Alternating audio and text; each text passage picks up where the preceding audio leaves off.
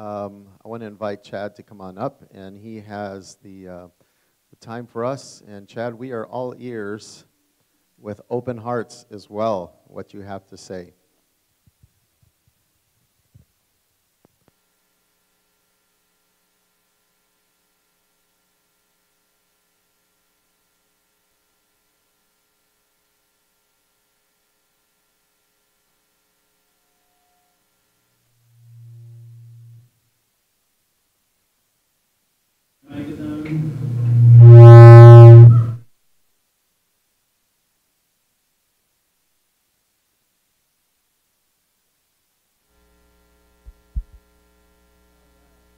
Well, good morning. I guess that woke us all up, huh? Hope you're doing well. It's a beautiful day outside, and I'm excited to share our next presentation. Thank you. Appreciate it. And this one is the gut-brain connection. We're going to be looking at health and happiness connected with the gut. And I have a YouTube channel called Health and Olmsted. Do I not? Maybe I didn't set my computer on to the Apple TV. Let me just find that again. System preferences. Yep, I must have turned off when I should it. There we go. There it is. All right. Well, we will get started. We're going to start talking about something in the Bible. We're going to talk about Daniel and the gut-brain connection. Here is a book called The History of Epidemiologic Methods and Concepts, looking at the history of the study of disease. And it says in this book that Daniel chapter 1 is possibly the first clinical trial in all of recorded history. This here is taken from the National Institutes of Health, where they cover all kinds of, they have just compilation of studies and journals and so forth. But this is looking at from perspectives in clinical research, the evolution of clinical research. Not evolution, but just the study of the history of medicine in this particular situation, the growth of medicine over the years. And it says there, 562 BC, the world's first clinical trial is recorded in the book of Daniel in the Bible. Isn't that interesting? That the first scientific study that we know of in all of history is found in the book of Daniel.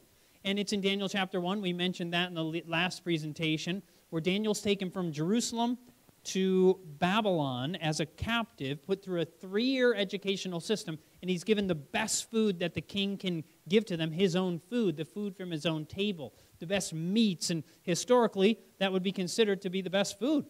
But Daniel, it says in chapter 1, verse 8, purposed in his heart that he would not defile himself with the portion of the king's meat, nor with the wine which he drank. Therefore he requested of the prince of the eunuchs that he might not defile himself. And then what happened? This is where this is the first scientific study in all of recorded history. It says, test your servants, I beg you, Daniel said, for 10 days. This is a 10-day trial, and let them give us vegetables to eat and water to drink. And we shared in the last presentation that a scientific study was done. They called it the Daniel Fast, where people went from a standard American diet to this diet for 10 days to see what would happen. They would eat more carbs, and what happened to their blood sugar? Did they go up or down? They went down.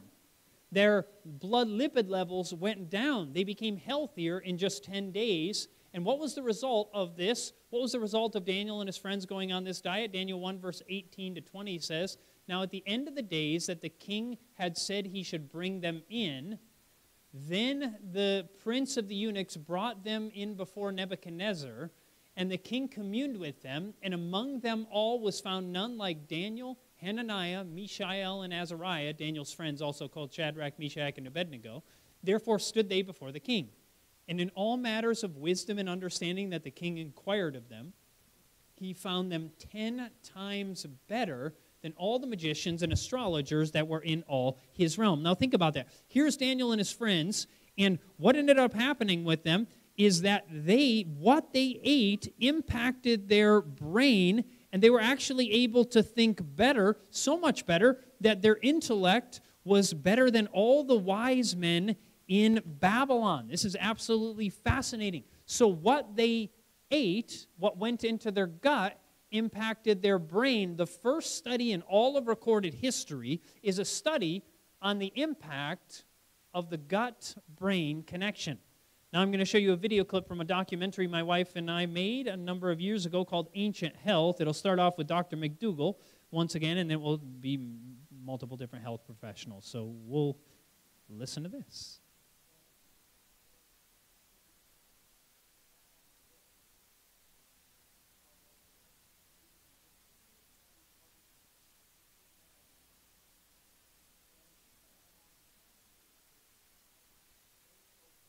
But the main thing that folks should be concerned about is how long you live and how likely you are to get disease. And there have been 3 major studies published on this subject, big meta-analyses. And these meta-analyses, and only 3 big ones have been published, they show consistently that low-carb diets, in other words, low plant food diets, high animal food diets, consistently they show that they're associated with more heart disease and more death, more mortality. If you look around the world and you look at these people in the blue zones, the average percentage of calories from carbs ranges from about 50% to about 80%. Carbs are not the enemy, refined carbs are the enemy. There have been a number of recent studies. Dr. Beeshold out of Phoenix, Arizona, first she did an observational study showing that plant-based diet actually significantly improves your depression and anxiety stress score. It's called a DASS score. So the mood actually is improved when you get the right amount of carbohydrates, but also the right type of carbohydrates and less protein. Then she followed up with an interventional study, and that's where she took people who are not on a plant-based diet and put them on a plant-based diet for 2 weeks. She also put them on a plant-based diet plus fish for 2 weeks to see which one would be superior. And it turned out the fish diet wasn't any more superior than the carnivore diet. But the plant-based diet, significant, dramatic changes, statistically significant changes in just 2 weeks in their mental ability. We see when people go on this diet and drink plenty of water, get plenty of rest, follow these natural remedies, that it's just like something snaps in their brain, and it doesn't take like weeks or months. Plant-based diet is key in our program for depression and anxiety recovery. The results are outstanding because it's a comprehensive approach. It's not just diet. We also utilize exercise, and we're utilizing correct thoughts and a lot of different modalities. But the diet is a key element. I went on a plant-based diet about 5 weeks ago. It's amazing because even if they had not told me he had the diet change, the first thing I noticed was he was bringing his schoolwork in. And my teacher has actually been bragging on how much better I've been behaving since I've been on the diet. In class, he wasn't getting as distracted, that he was paying attention, he was able to listen more closely, he was being alert, his discernment was better, he was more diligent, everything. I can pay attention more. My mind is more clear since I've been on the diet. It's just a huge improvement. And I also noticed he lost a lot of weight. But the main things I noticed was behavioral. A study in a middle school has showed clearly that switching the menu from animal source to plant source diet almost eliminated absenteeism, increased and enhanced attention and homework performance and performance at school. It almost eliminated acts of violence as well as teen pregnancies. And so they just feel better. Everywhere the blood flows, everywhere that perfect circulation goes, they feel better. Not just in body, but in mind. Clears up their thoughts even. And every single day since I've been on a plant-based diet, the clarity continues to increase and my face continues to look younger, and my body feels like I look more vibrant. I've looked at pictures of myself before and after, and I look 5 years older, even just 10 months ago, than I do now. What we eat does get turned into neurotransmitters. It actually helps us or hurts us, depending on what we're eating in regards to our brain chemistry.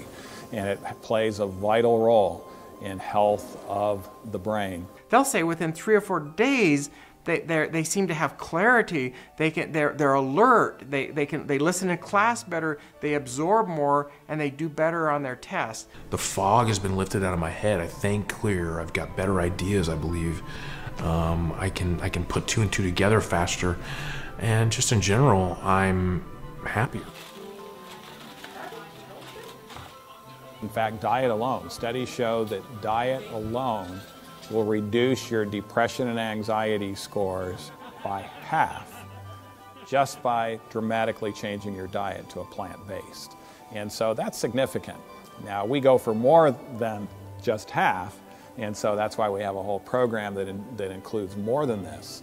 But just the diet alone will make a big difference. You don't have to choose between high quality living and longevity. It's the same program. The same New Start approach to living helps you live longer, and it helps you live better. Close to what we would see in the Daniel diet, it helps these students. Notice it helped them in many different ways. It helped them do better in their schoolwork, in their classwork. It also helped them they were fighting less, and it almost eliminated teen pregnancies, according to the doctor. This is incredible. So this is this gut-brain connection, and the Bible repeatedly talks about it. I'm only going to touch on, we talked about Daniel 1, but also in Lamentations chapter 1, it says, "Behold, O Lord, for I am in distress, my bowels are troubled." It's interesting that they notice that. We see in Jeremiah 4, verse 19, my bowels, I am pained at my very heart." They noticed that there was this connection between what was going on in their gut and what was going on in the brain. Now, Galileo told us all truths are easy to understand once they are discovered. He said the point is to discover them. Some things, they're very simple once you know them, but before you knew them, you didn't know them. And so we're going to look at this. We talked about last night that we have a nerve that connects our gut to our brain called the vagus nerve. And information travels. It's a bidirectional nerve where information is traveling both ways. Interestingly enough, 90% of the information traveling in this nerve goes from the gut to the brain, meaning your gut tells your brain significantly more than your brain tells your gut. Very fascinating. And this is from a book called Counsels on Diet and Health, page 50. It says, "The abuses of the stomach by the gratifications of appetite are a fruitful source of most church trials." Now, that sounds crazy. But we're going to look at some research here. It says scientists have discovered that a high-fat diet leads to depressive, anxious symptoms in mice, and it also promotes inflammation. Now, I'm going to share with you, we're going to go from an animal study, and then we're going to look at a bunch of human studies. But notice they put mice on 2 different diets. They put them on a high-fat diet, and then the ones on the high-fat diet begin to exhibit memory loss, inflammation, and repetitive behaviors like people would have in depression and anxiety. Often when you're depressed, you go over and over and over the same negative thoughts. So this is very common. They put the other group of mice on a standard fat diet, and they did not exhibit the same negative characteristics. Then what they did is they took the regular diet mice and they took bacteria or microbes from the guts of the high-fat diet group, and they put those into the guts of the regular fat diet mice, and they began to exhibit anxiety, impaired memory, repetitive behaviors, and inflammation. So evidently the bacteria that is in your gut can impact what is going on in your mental health. So this is really staggering. And we were told this in a book called Child Guidance, that eating too frequently, too much, and of rich, unwholesome food destroys the healthy action of the digestive organs, affects the brain, and perverts the judgment, preventing rational, calm, healthy thinking and acting. It says it cannot be too often repeated that whatever is taken into the stomach affects not only the body, but ultimately the mind as well. It is difficult and often well nigh impossible for one who is intemperate in diet to exercise patience and self-control. Fascinating. And we're going to look at some incredible research later this afternoon at our final session on foods that can potentially increase anger, anxiety, depression, and even lust issues. Foods that can impact this. It's been life-changing for me, and I'm going to share with you some of my testimony on that. But this principle is actually a biblical principle. It goes back to 2 Peter chapter 1, 5, and 6, which says, add to your faith virtue, and to virtue knowledge. It's these stepping stones of faith. After faith, virtue, and to virtue, knowledge, and to knowledge, temperance, and to temperance, what's the next one? Patience. Notice that in order to be patient, the Bible says you need to be temperate. And so, for instance, let's say you go to bed really late at night, husbands and wives. Are you as likely to be patient with your husband or your wife if you didn't get enough sleep last night? Probably not, right? So when we're intemperate, it's harder to be patient and to exercise self-control. And so we're going to talk more about this. Now, research shows, talking a little bit about overview of physiology of digestion, one of the key factors to feed our gut in a healthy way is to eat foods with fiber. What kind of foods have fiber? Someone said psyllium. Well, true, but what is psyllium? What is psyllium? It's a plant. And what foods have fiber are plant foods, unrefined plant foods. Fruits, vegetables, whole grains, beans, all of these things are filled with fiber. One thing that has zero fiber in it is any food made from an animal. There's no fiber in the animal kingdom. It is a part of the structure of the plant itself. That's where the fiber comes from. And that fiber, what it does is it feeds the bacteria in our gut. It is what the bacteria in your gut like to eat, and you need that bacteria. And a diversity of gut bacteria is what you really need, and we're going to talk about how to get that. This is an article in Scientific American. The title of it is Think Twice, How the Gut's Second Brain Influences Mood and Well-Being. Researchers are now calling the gut the second brain. Notice what they say in the article. The second brain informs our state of mind in other more obscure ways as well. A big part of our emotions are probably influenced by the nerves in our gut, like butterflies in the stomach. Signaling in the gut as part of our physiological stress response, Gerson says, is but one example. Although gastrointestinal or gut turmoil can sour your mood. Everyday emotional well-being may rely on the messages from the brain below to the brain above. Notice they're talking about that having a sour stomach can negatively impact your brain. Notice what we read here in a book called Counsels on Diet and Health. People who have a sour stomach are very often of a sour disposition. Everything seems to be contrary to them, and they are inclined to be peevish and irritable. If we would have peace among ourselves, we should give more thought than we do to having a peaceful what? Stomach. This is exactly what the research is now showing us. The word peevish, by the way, is not a word that people use often today, but you know what it technically means? It means to be easily annoyed, especially with inconsequential issues. So, have you ever been that way where the most minor thing makes you angry or annoyed? That's being peevish. And it could actually come from what's going on in the gut. I've had that. I can tell you I've had that. So, research shows that 2/3 of your immune system, it might be even closer to 70% of your immune function, is found in your gut, in the bacteria in your gut. Very important. And here's talking about a study called, and they say, the surprising link between gut germs and toddlers' tantrums. What did they find? What they found is that they looked at children, toddlers, that were happy and ones that were little curmudgeons, little unhappy, children. And what they found is the ones who were happy and social and outgoing had a greater diversity of gut bacteria. The ones who were more antisocial and unhappy and, kind of standoffish, those ones had less diversity of gut bacteria. Fascinating. Now, looking at this, so the ones who were happier had a greater diversity. So the question is, if you want a good ratio of bacteria in your gut, what should you do?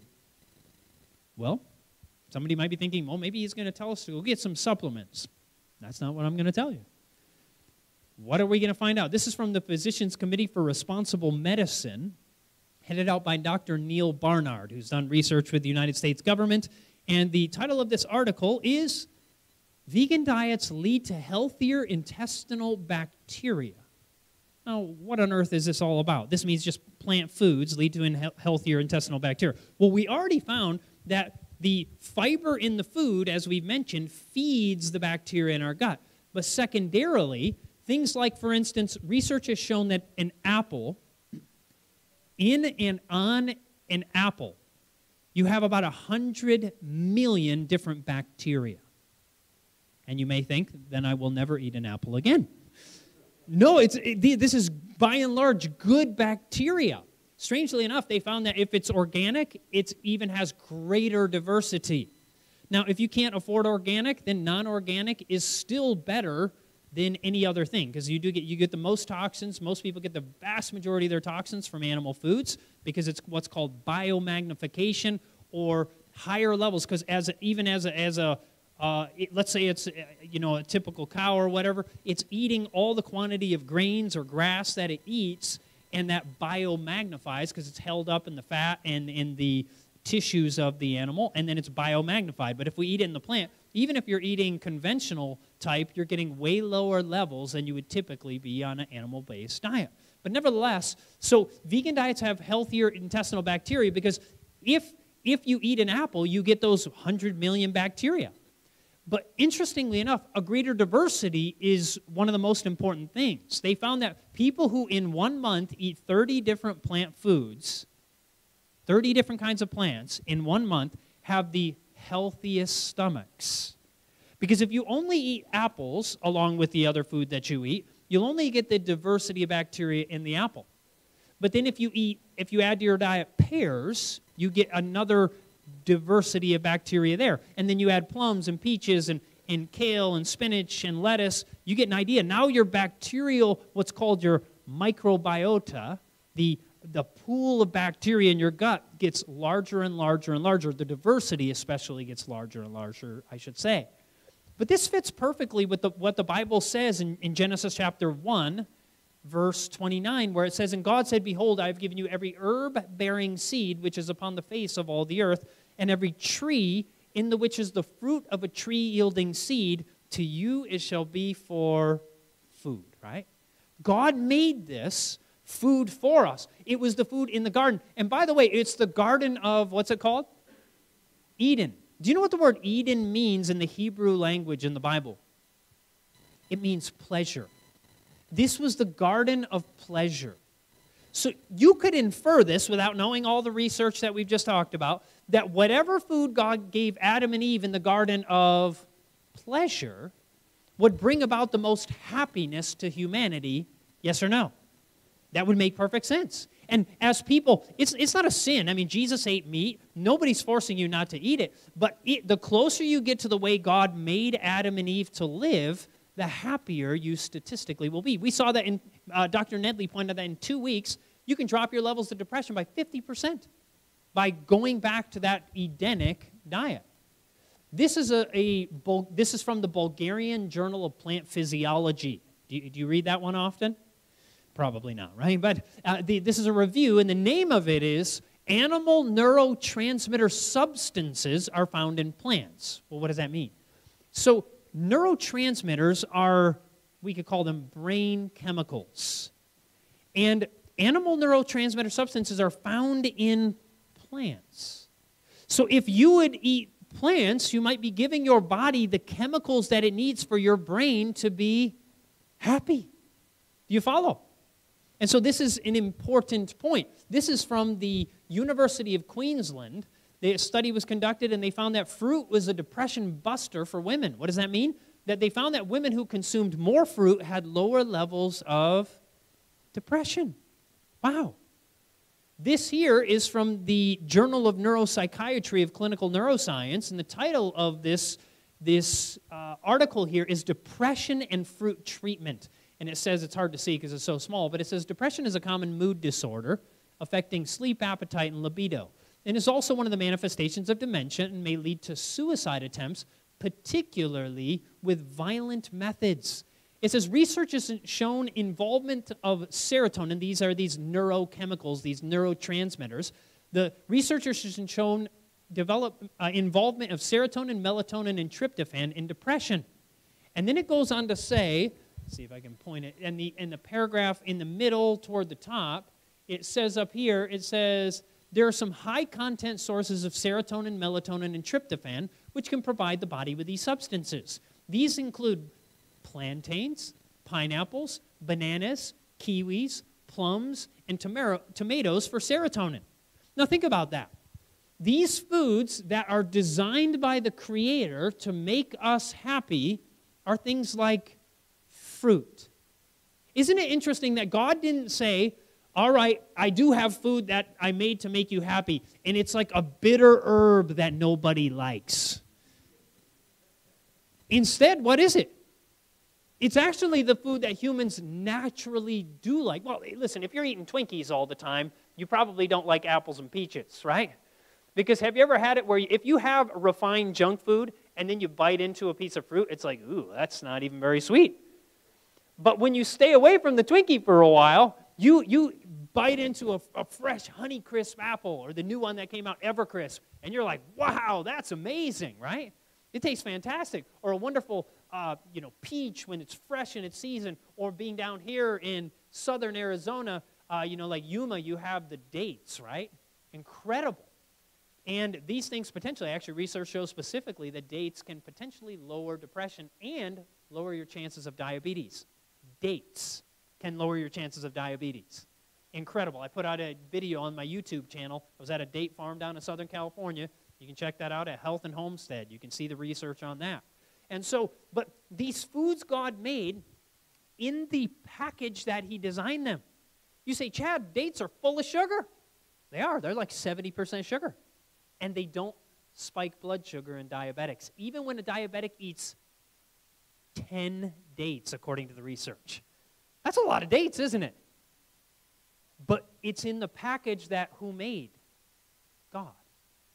You know, when you have 70% sugar and frosting on a cake, is that going to spike your blood sugar? Yes, it is. When you have 70% sugar in the date, it doesn't do it. Because it's the way God made it for you to make you healthy and happy. So we're talking about healthiness, happiness, and fruit, but not only fruit, but also vegetables. This is a study, the title of this study in the British Journal of Health Psychology is called Many Apples a Day Keep the Blues Away. Daily Experiences of Negative and Positive Affect and Food Consumption in Young Adults. What they discovered was that for every serving of fruit or vegetable that you consumed in a day, it would forecast how happy you would be that day, but it would also forecast how happy you would be the next day. And the study was replicated, and this one was in the American Journal of Public Health. And on the bottom, it's how many servings of fruits or vegetables, and on the up and down on the left side, you have how happy you are, your change in life satisfaction. If you ate 0 pieces or 0 servings of fruits or vegetables, you are at your least happy statistically. And if you added 1 piece, it made hardly any difference. But 2, 3, 4, 5, 6, 7, 8 servings of fruits or vegetables can make a statistically significant impact in your levels of happiness. This is incredible. So you get to choose how happy you're going to be based upon how many servings of fruits or vegetables that you eat, getting closer to that Edenic type lifestyle. And there's something called dyspepsia. We don't talk about that as much today.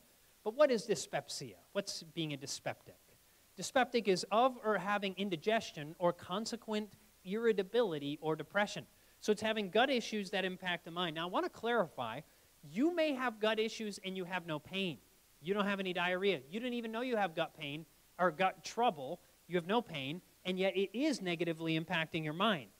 And so just because you don't have stomach pain or diarrhea doesn't mean you don't have a form of dyspepsia. But let's read this. It says here, for a dyspeptic stomach, you may place upon your tables fruits of different kinds, but not too many different kinds at one meal. We were told in 21 Manuscript Releases, page 286, it would be well for us to do less cooking and eat more fruit in its natural state. Let us eat freely of fresh grapes, apples, peaches, oranges, blackberries, and all other kinds of fruit which can be obtained. And, this probably isn't the best time of year for fruit, but it is amazing that we now can have many fresh fruit. Like I was just at the grocery store yesterday, and there's fresh mangoes, the Manila mangoes, the little yellow ones. Man, those things are fantastic. Isn't it a blessing that you can have fresh fruit year-round now?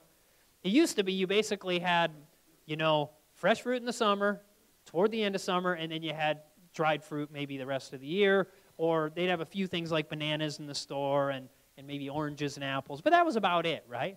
But now we get fresh fruit all the time. And, well, I'll go a little forward. Now, why do I actually tell you about this? I am the least likely person on earth to be up here teaching you about this. Like I said, my very favorite food in the world was pork, and I was not interested in a plant-based diet whatsoever. And then I began to, well, long story short, my diet changed. I had health issues, and I'm going to list some of those at the end of this, I believe.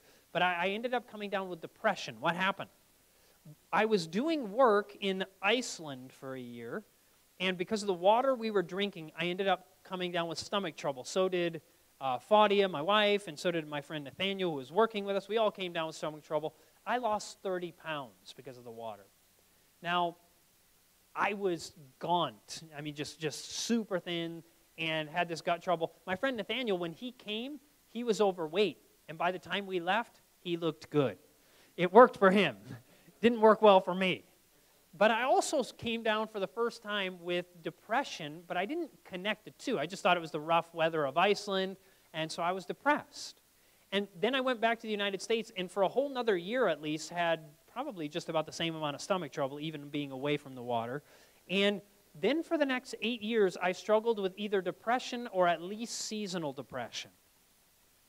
And then, after 8 years of that, I was looking for some land. My wife and I, we love the country, and so we were looking for some land, and I think we were in either Missouri. Yeah, it was Missouri at the time. We were looking at some land, and one day we had, not exaggerating, 100 ticks on us, each of us, on our pants. And so we got rid of it, and at some point I was bit by a tick, and a doctor friend said, well, let me make you a prescription for an antibiotic to make sure that you don't get Lyme disease. So I thought, okay, no problem. I took the antibiotic, and then I went into full-blown year-round depression.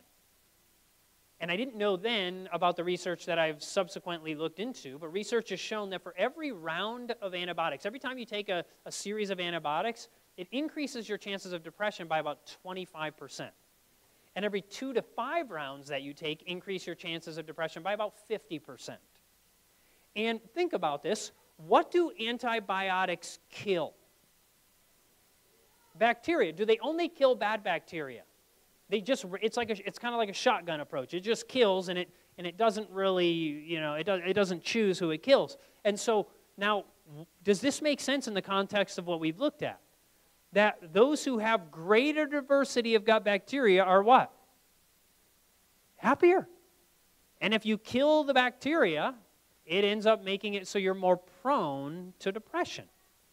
And so then 2 years, so I had gone 8 years with seasonal depression at least, and then the last 2 years, because 2 years in a row got bit by ticks and 2 years in a row took antibiotics, then I was in just chronic depression year-round. Now, I continued to go forward. I was making documentary films. I was traveling the world. I was going around speaking, but yet I was totally depressed. It was rough. And my depression, people have different it manifests itself differently. For some people, they feel worthless. I never felt worthless. I didn't hate myself, but for me, it was terrible guilt. Guilt, guilt, guilt. I'd try to make my heart right with the Lord. I'd ask forgiveness for my sins, and I just felt guilty, guilty, guilty, guilty. I would pray and I would pray. I would study my Bible many times for hours in the morning. I'd spend time with Jesus, seeking Him, I spent thousands of dollars trying to right the wrongs of my past, but I just didn't feel any peace. Sometimes depression is physiological. I had memorized, and I'm not exaggerating, over 1,000 Bible verses, trying to fill my mind with God's Word, trying to make my heart right with the Lord, and I struggled. And later on, when my stomach healed, the depression went away. And even though for those 2 years I felt lost, when I came out of the depression, for 10 years I felt lost, but the last 2 are terrible. When I came out of it at the end, and I look back on that time period, I don't believe I was lost. I was still trying to go forward by faith, but I didn't feel saved. And you know what's the good news? The Bible doesn't say, by feelings are you saved. It doesn't say that, does it? It is not based on what you feel. Jesus, as he was going to the cross, did he feel like he was going to come resurrect from the grave? How do we know he didn't feel like he was going to resurrect from the grave? Because he said, my God, what? Why have you forsaken me? He felt abandoned by God, but yet did he rise up from the tomb on the 3rd day? Praise his name, he did. Our Savior is risen from the grave. He is our Savior. He died for your sins, even if you don't feel like it, but you believe it based on faith. You are saved by grace through faith, and that not of yourselves. It is the gift of God, not of works, lest what? Any man should boast. It is not about your feelings. It is by faith that you are saved because Jesus died on that cross. And if you give your life to him, he can take all of your sins away. He already died for all your sins. But will you receive him by faith? And so, praise the Lord, what happened was I ended up reading something, a quotation that I tried to implement in my life, a change of diet, and within 2 weeks, my depression went away. And I'm going to read you a quote that's similar, not the exact same quote, but a similar quote from a book called Counsels in Diet and Foods. And I call this is my title for it, Resetting the Stomach. In many cases of sickness, the very best remedy is for the patient to fast for a meal or 2. Not every day, just one time. Just go on one day where you skip a meal or 2. Now, if you eat 3 meals a day, normally, and you skip 2 meals, it's nearly a 24-hour fast. If you normally eat 2 meals a day and you skip 1 meal, it's nearly a 24-hour fast. So evidently it's close to a 24-hour fast, one time, not all the time, just one time. In many cases of sickness, the very best remedy is for the patient to fast for a meal or 2. Why? That the overworked organs of digestion may have an opportunity to rest. Then what?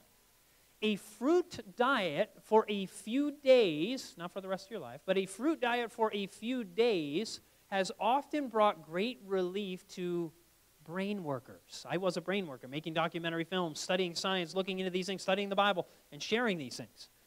Many times a short period of entire abstinence from food, followed by simple, moderate eating, has led to recovery through nature's own recuperative effort. An abstemious or a simple diet for a month or 2 would convince many sufferers that the path of self-denial is the path to health. I implemented this, and within 2 weeks, my depression went away. It was incredible.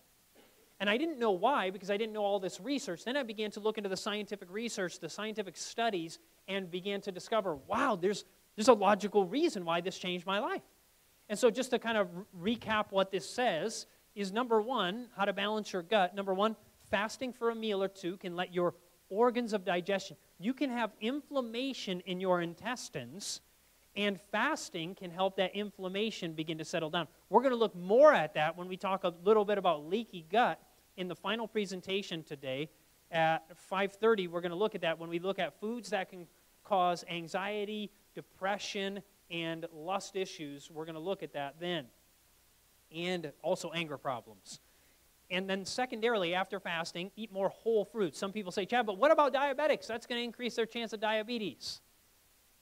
By and large, that is actually not true. Here's a massive study from the British Medical Journal, one of the most prestigious scientific journals out there, a study of over 100,000 women and men, and this is consumption of fruit and your chances for type 2 diabetes. That solid black line toward the top where it says 1.0, that line is anything above it could potentially increase your chances of diabetes. Anything below it lowers it. Now, it is true that cantaloupe, notice that the reference is up and down, not just the green, but the reference. So for roughly half of people, cantaloupe or melons can increase your blood sugars and cause issues. But for half the people, it didn't do it.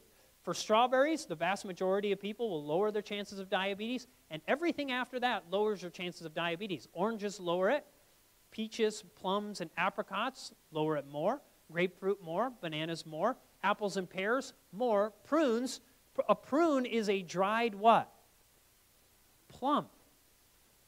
It's a dried fruit. Is a dried fruit bad in this category for diabetics, yes or no? Strangely enough, it's even better than a what? A fresh plum. This is incredible. And then, after that, grapes and raisins. Notice raisins, dried grapes, are just as good for a diabetic as a fresh grape. Incredible. But think about it. God, in this sinful world, because of sin, how could people consume fruit most of the year historically?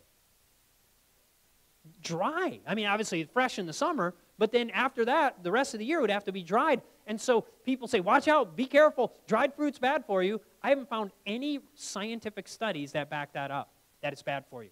I found just the opposite, that dried fruit lowers your risk of cancer, actually more than fresh fruit does. And I'm not saying just to eat, dried fruit. That's not my point. But this is what the research shows. And we were actually told that we can eat more fresh fruit than is customary with more dried fruit rather. We can eat more dried fruit than is customary with best results to health. And we're seeing that right here in the research. So I wouldn't worry about fruit. You might want to avoid melons if you have serious blood sugar issues. That might be something. But otherwise, most fresh and dried fruit is good for you. Eat more whole fruits. Number 3, eat more whole grains. That would be whole wheat, bread, oatmeal, and other well-cooked grains, unless you are one of the 6% of people that struggle with gluten. According to research, according to, I should say, Alessio Fasano, who's considered to be the top scientist in the United States and probably in the world on gluten, what he states is that 1% of people have celiac disease. That's an autoimmune disease that they cannot at all eat gluten or anything with wheat.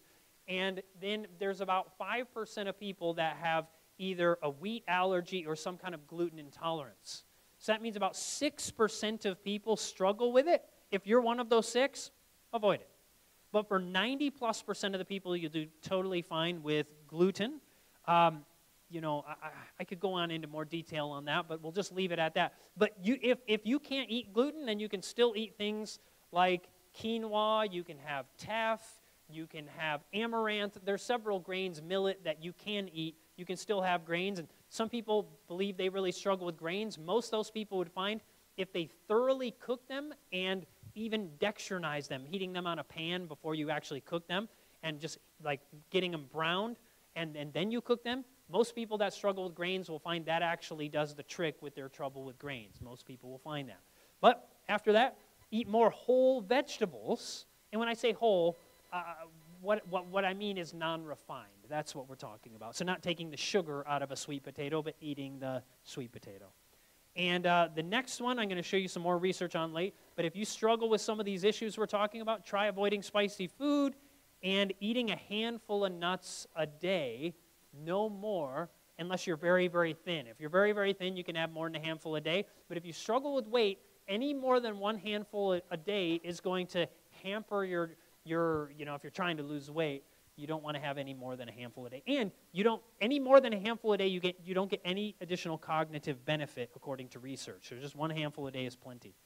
And somebody may find if you switch over to this diet, for the first several days, you might start losing energy if you let go of meat.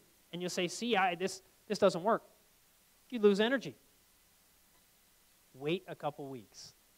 And you'll have more energy than you've had in years, maybe your entire life. When I switched to this, I was 35 when I switched to this. I began to have more energy than I'd ever had in my life. I couldn't believe, even more energy than I had at 16 or 18 years of age. I began to want to run all the time. Not because it's just because my body was like, run. And so I felt like running.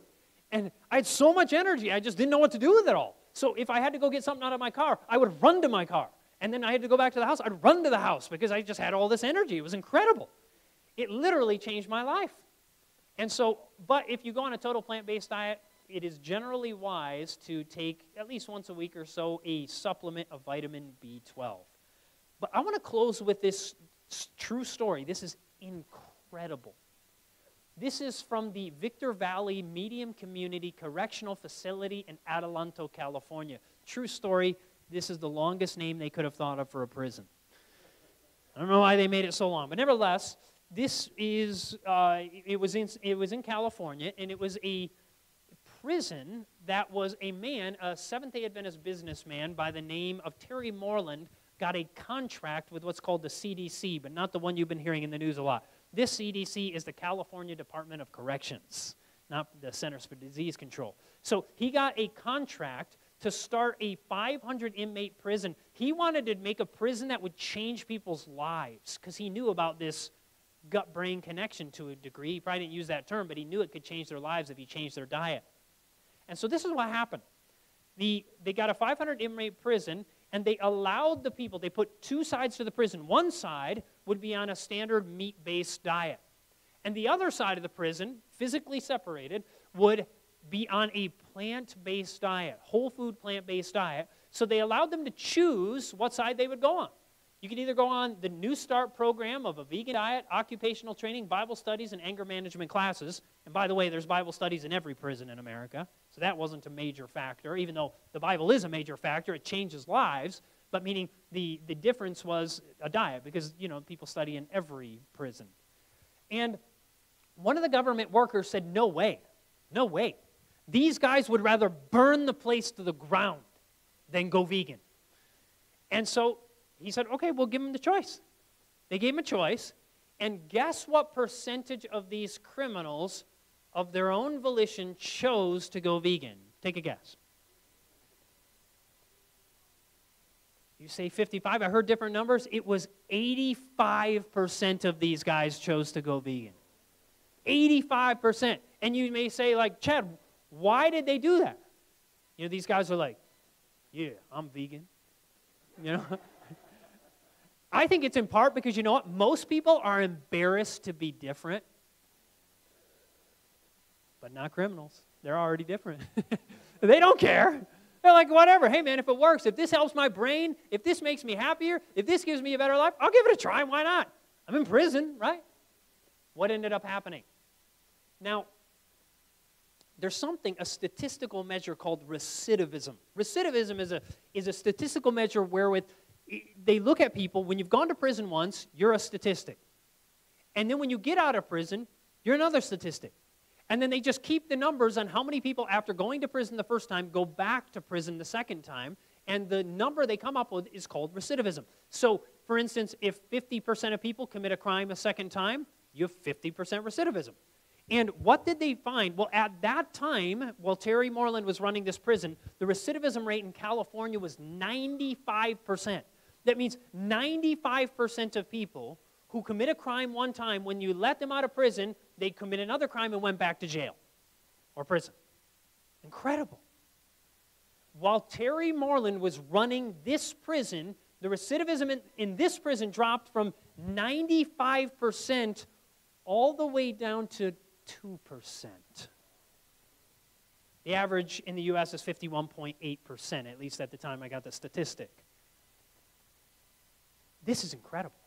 Imagine taking 90+% of people who commit crimes and they never commit a crime again. You know what they did? I interviewed one of the men who helped start this prison, and his name is Richard Bland. He was a man, African-American brother, who had marched with Martin Luther King Jr. He showed me a picture. He's like, there I am, that's Martin Luther King Jr. He said, everyone in that picture right there is dead now. Obviously, whether it was assassination or just dying of a heart attack, whatever it was, he's the only one alive. It's because he lives, number one, he wasn't executed. Number two, he ended up what? He eats the diet that we're talking about. So he's lived a long, healthy life. But he ended up sharing with us, fascinatingly enough. So you think, okay, other prisons in California began to be excited, and people in prisons in California began to ask, can I get transferred over there?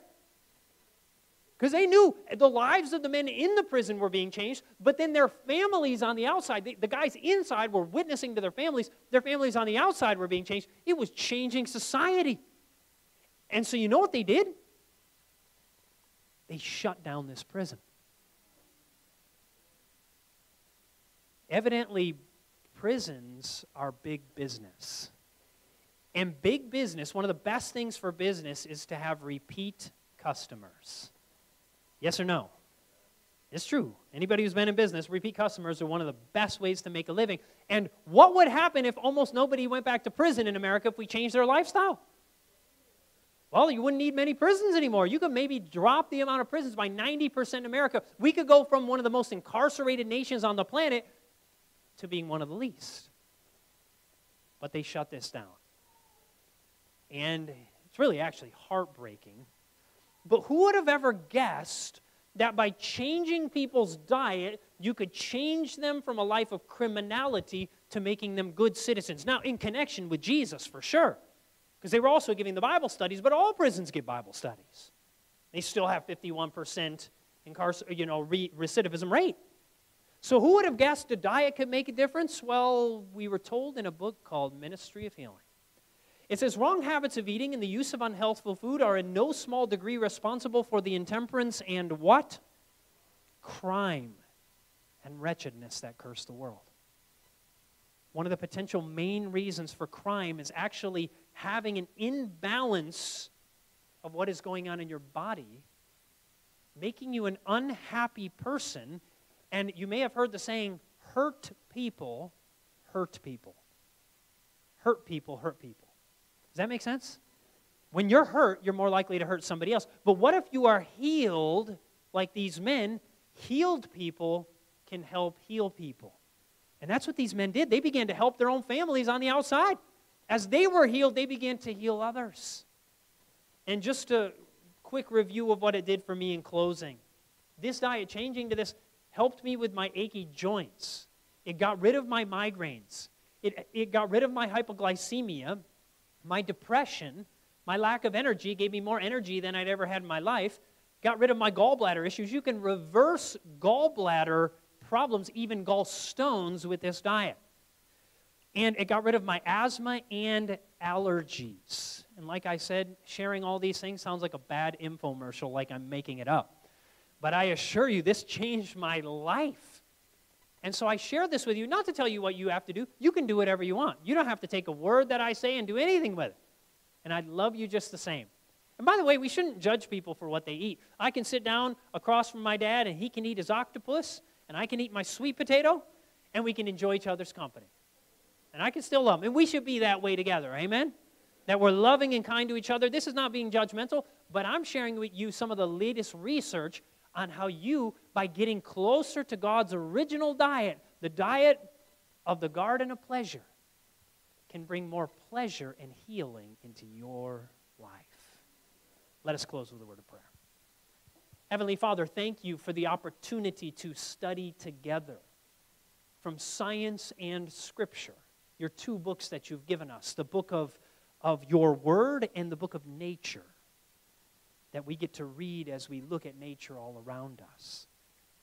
We thank you for these principles that have been able to change lives like mine, like these men who went from a life of criminality to being good citizens by your power and by the simple principles of your word.